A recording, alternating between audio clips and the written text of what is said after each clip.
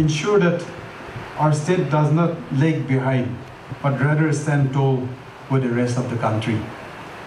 We must be torchbearers who illuminate the path toward a better future, equipped with the knowledge of cutting-edge technologies and deep commitment to our people.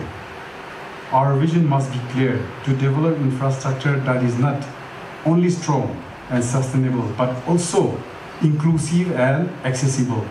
We must be proactive in solving the problem of today while also preparing for the challenges of tomorrow.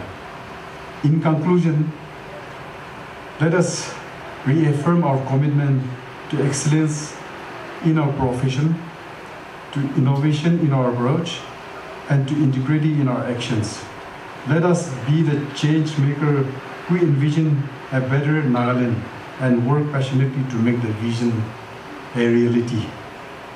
I am confident that together we can rise above the challenges and lead our state into a new era of growth and development.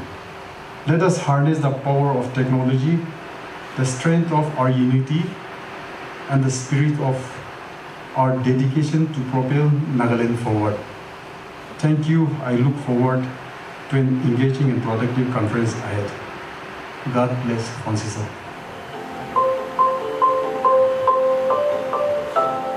The additional works consist of a 4-bay, a penstock of 26-meter drop, and a power station of 10 kilowatt capacity to provide 24/7 power supply to the farmhouses in the common areas. The water from the tail race is then conveyed to the fields for irrigation. The project is still functional today and is an example of how water from the irrigation channel can also be utilized for power generation, especially in the hilly region, thus generating maximum efficiency of water.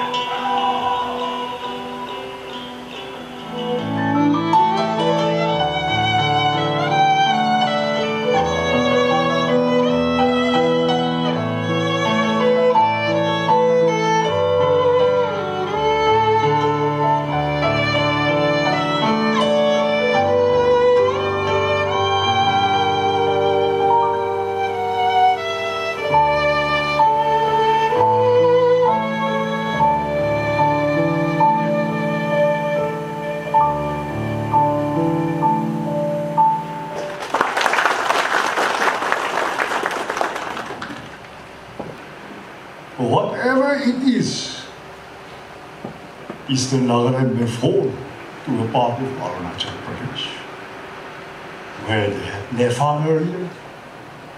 Tirap, Changlang, Longding, these 3 districts are still like us. God knows what the future holds for them. This Kenye unit was so they go. The affinities are very close with South Tagas and Manipur, another 4 or 5 tribes. What will become of them? They are closer to Myanmar. It's restive now.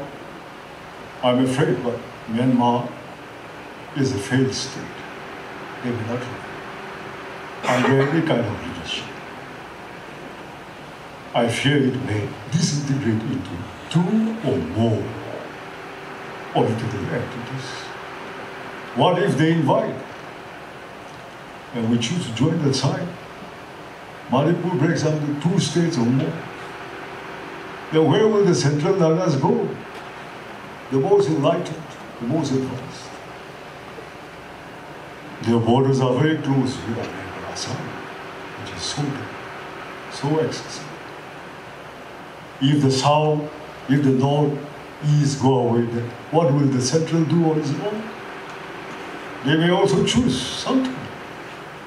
There, Nagaland will be a part of history.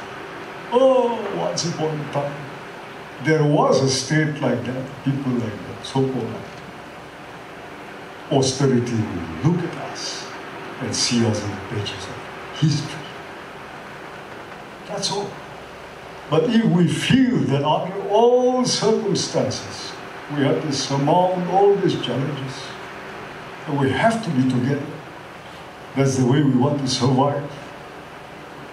Then I think we have to change our attitudes, especially with the political aspect, and try to reach a broad consensus and tackle this unresolved problem very soon. And here is where we want our officers, like how officers, your predecessors have done in the 50s and 60s. They were the people who planted out. There were very few of them. Our people were not enlightened. They couldn't understand what a constitution was, what a democracy was, and how tomorrow will be. They had not seen the world, never heard. So these few officers guide us. And that is where we have to be, how we are here today. We want you to play that spearheading role again. Don't step back and say, oh, we are just technocrats. We don't know anything about politics. And leave the matter to us. No. We want every hand to extend and give us support. Give us your best thoughts. We feel if you just look away from your documents, from your technicalities sometimes, and try to politicize it, socialize it, who knows? Answer may come from any one of you for the best solutions of our people. We'll not lose hope. I've spoken in a very negative, pessimistic aspect, but don't let it discourage you. I was just trying to look at things from the other direction, which we cannot rule out totally.